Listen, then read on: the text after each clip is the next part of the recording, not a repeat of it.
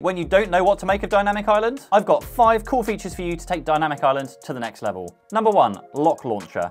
Download the app and lock your most used apps to Dynamic Island. Number 2, when using Spotify, the waveform animation will actually match the color palette of the album artwork. Cool, huh? Number 3, Pixel Pals. Miss the days of a Tamagotchi? This app will let you choose a pet to live in your Dynamic Island. You can feed them and play with them, but you can't let them perish like you could with your Tamagotchi.